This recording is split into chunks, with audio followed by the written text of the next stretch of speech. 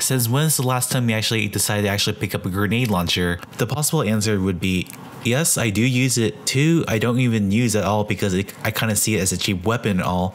Or 3, you touch it, you hate it just forever and never touch it again. So in this video, I actually will show you some methods on how to use the weapon more effectively like you do as you see in my gameplays. And 2, hopefully you actually serve as a gateway for you to increase your compatibility with other weapons in the game, and at the same time actually will allow some fluid gameplay in terms of aiming one particular way from another. However, if you still feel like in your gut that grenade launcher isn't your thing, that's okay. You can actually take a chance to look back away from this video and not look at this again. But if you actually are learning on how to use a grenade launcher effectively and not use it the way that you see with other players today, this video is for you. Hopefully this video will actually give you some inspiration on how to use the grenade launcher the same way as I do. And let's just actually go over some of the basic idea on why to use a grenade launcher. From my experiences of using the grenade launcher for quite some time now, I actually came with a couple of reasons why to use it and some reasons why not to use it. One possible reason why to use a grenade launcher is actually because of the massive screen shake that actually causes to your opponents. And even if the grenade launcher doesn't actually do any damage, the actual hit register will still register as a hit, and at the same time their screen will probably turn around 180 degrees or even 360 if the grenade launcher or even the grenades themselves actually get a hit on them, and that kind of screws up with their aim. And that's why most majority of the people hate grenade launchers, because of those causes. And if you're the one causing it, it's going to be really fun for you to messing up your opponents, and at the same time, if you do get a kill with it, it just feels that satisfaction at the point that you could be blowing out almost everyone in the game. And yeah, you actually can have fun with it too if you actually enjoy it that particular way. Another reason why to use the grenade launcher is actually because it's probably one of the best area denial tools besides a sniper rifle.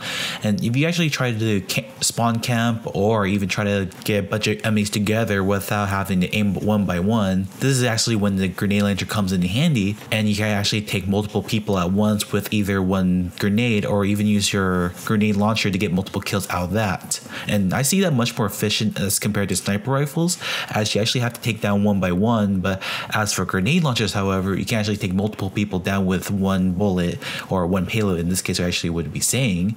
And I find that much more efficient in terms of getting a bunch of people together at once as compared to getting one by one with sniper rifles. And if you actually don't kill them fast enough, the other opponent will actually have a chance to shut you down with almost any weapon they have on the other side, and you might actually end up most of the time getting triple team or even team kill in this case. And that's actually a reason why to use a grenade launcher in the first place if you want to get multi kills in a really tight spot. So the actual reasons why not to use a grenade launcher is the fact that the actual weapon itself is actually a projectile rather than a hit scan weapon, as majority of the weapons in the game is. And those players who actually are used to hit scan weapons and try to jump into grenade launchers, they're often going to find themselves in the most difficult spot because their aiming is almost completely different, and you actually have to readjust the way on how you aim with a hit scan weapon such as a sniper rifle, assault rifle, and even pistols too, as versus the grenade launchers. We actually have to take some time to get from the muzzle from the actual grenade launcher itself to the actual person to try to aim at. And another fact is that the damage won't be always be consistent as compared to other weapons in the game, and this is the fact that there's actually 2 separate damage points that the grenade launcher has to offer. One is the actual grenade damage itself. That's actually when the explosion might actually catch the person, but that damage itself won't do the full damage that the grenade launcher has to offer. And to get the full damage that the grenade launcher has to offer, however, you're going to actually have to hit them with the actual slug itself onto the actual body to get the full damage. And another disadvantage of using the grenade launcher is you don't really have a way to boost its damage besides using the skill Pyromantic just to boost its damage up by 15%. And since it doesn't have a headshot multiplier, you basically are restrained away on how much damage you can output with the grenade launcher. So with those actually out of the way, we're actually going to go on to the actual guide on how to use the grenade launcher, and hopefully with these steps will give you some motivation on trying out the weapon, try to get used to the way how it aims, and once you do master it, you can actually do all this freaking explosion stuff and all the fun that you actually see in the video. And if you do master it, you're probably going to end yourself seeing like this for quite some time now.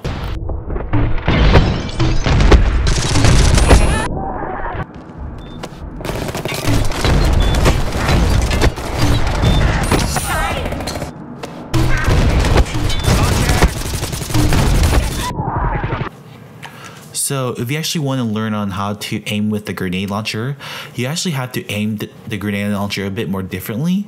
So most of the time you see in my gameplays, I'm actually using the hip fire rather than the scope or aim down sights in this case, however. But most of the time, you're actually going to see yourself using the hit more rather than the sights itself. The actual next step is actually learning on how each grenade launcher behaves in terms of how fast the grenade goes, how much of arcing goes, and how far the actual grenade can travel before it can actually explode to the other side. The actual grenade launcher I totally recommend if you actually want to start on learning how to use grenade launchers, and that actually will be the decimator, and that actual trajectory of the weapon is pretty fast and it goes pretty far too, and it's probably one of the grenade launchers you can actually feel familiar with, as it actually behaves almost the same way as a hit scan weapon does, but puts in the form of a projectile weapon rather than a hit scan weapon. And that's actually a good weapon to start with your training with if you actually want to learn on how to use grenade launcher. And then if you actually wanted to go a bit more differently, you can actually study on how to use the one shot, and it's probably the most damaging grenade launchers out there, but it's actually one of the slowest velocity grenade launchers as compared to the destructor. But that destructor is almost a completely different animal, which actually probably was excluded in this video, as it doesn't behave the same way as the decimator or even the one shot does in terms of its usefulness. And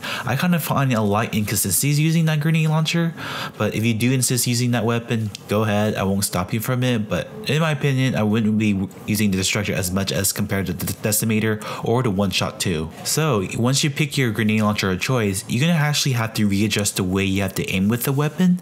Instead of actually targeting your opponent where you want to shoot them at, you actually have to play this sort of a prediction game on where they were going to go.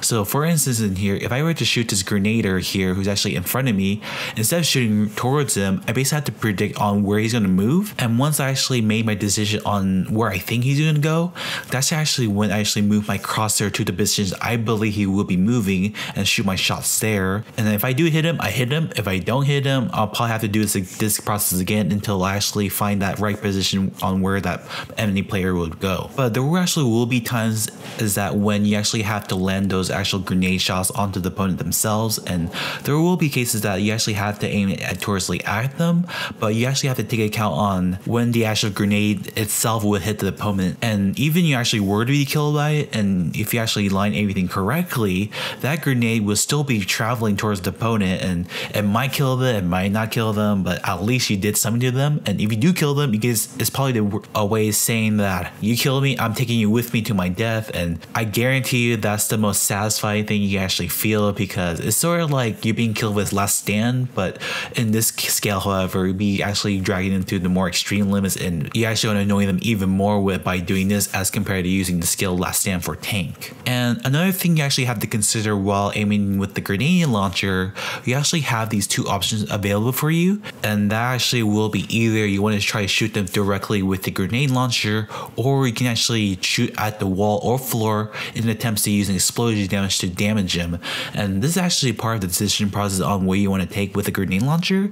So there will be some risk if you actually try to shoot them directly towards your body, because if you actually miss your shots, you're going to completely miss your chance of dealing damage to them. Whilst if you're actually shooting the wall, you're actually taking some reassurance that you actually be guaranteed some damage, but you won't be granted the full damage that the grenade launcher has to offer. And this actually comes with your decision making and when those type of situations actually happen. Here's my one sense when it comes to these type of situations. If the opponent is on top of the balcony or roof, I would say just shoot for the ceiling and try attempts to try to poke him out of the position, or just annoy them to say like you're not going to stay at that spot. If you're above your opponent, such as if you're in overhead or Wonder Dome, and if you're above them, I would totally recommend shooting towards at them, as you can actually simulate the feeling that you're actually playing far from Overwatch and you basically barraging a bunch of missiles towards the ground, and it sort of feels the same way. And if you're actually a fan of playing far in Overwatch, you actually won't have that much trouble transitioning from her playstyle to grenade playstyle with a grenade launcher and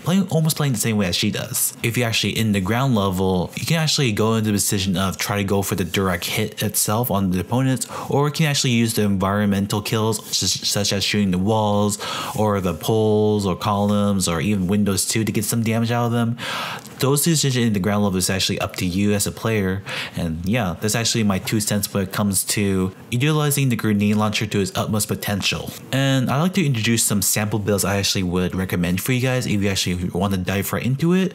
And for my recommendation, if you actually want to start with things, I would recommend using the launcher specialist and grenade master to toss those grenade ups in the air, try to get some kills with them first, just to get a feel on how the explosive damage would behave and all. If you actually want to move on some tacticality grenade spamming, I would recommend using Grenade Master and Opportunist. And Opportunist is a skill that once you kill someone with explosive damage, your actual grenade itself will be restored to the max, and also the blast rate will actually increase by a certain percentage for a certain amount of time. And this is actually a part when you can actually go a little bit more explosive spammy, and I can guarantee you that that build is pretty fun to use, and you can actually see people complain that there'll be so freaking much grenades coming at them. And oh boy, I can say I had so much fun by doing that build, and it's so fun seeing people fly with explosives coming all around the world.